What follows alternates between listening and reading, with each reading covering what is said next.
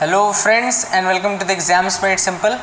So I have a little announcement to make in front of you people that I think that the pattern of segregating editorials with the news analysis is not working very good and इसमें कई बार editorials छूट जाते हैं, कई बार current affairs छूट जाता है. तो अपन कल से क्या करेंगे, we will go back to the previous pattern जिसमें combined हम पढ़ रहे थे. Now I will increase the time period of editorials in that. उसमें अपन क्या करेंगे, editorial का time period increase कर देंगे. In fact second video अगर बना तो उसका utilization हम Indian Express के लिए कर सकते हैं. So we are thinking of doing that क्योंकि अलग अलग time में बनाने से I think it is becoming much more hectic for me also. Instead of saving time, it is taking much more time. Or we will be shifting back to the old pattern, and I hope people will like that. I hope you people will share that and keep loving us, keep sharing us.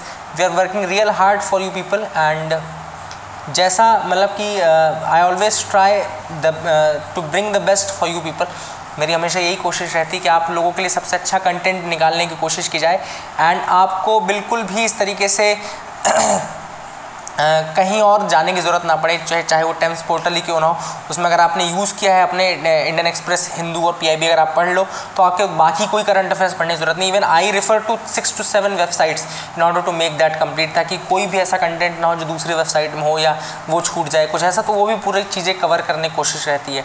So please keep loving us, keep sharing us and we will be shifting back to the older pattern. और उसमें कोशिश ये रहेगी कि सारी चीज़ें cover करें और ज़्यादा डिटेल में कवर करें. इंस्टेड ऑफ मेकिंग 2 वीडियोस, थोड़ा लेट हो जाएगा वीडियो, लेकिन कंटेंट में कॉम्प्रोमाइज़ नहीं करना है. तो we will be trying to make that much more worth for you people and I hope you people will enjoy that session as well. So keep loving us, keep sharing us also. तो अगर आप लोग थोड़ा segregate हो गए हैं, इधर उधर भटक गए हैं, तो आप वापस स्टार्ट करिए अलग से एंड कोई दिक्कत नहीं रहेगी. अपन अच्छे से कल से सीरीज स्टार्ट करते हैं, ठीक है. So that is it. Thank you and have a nice day.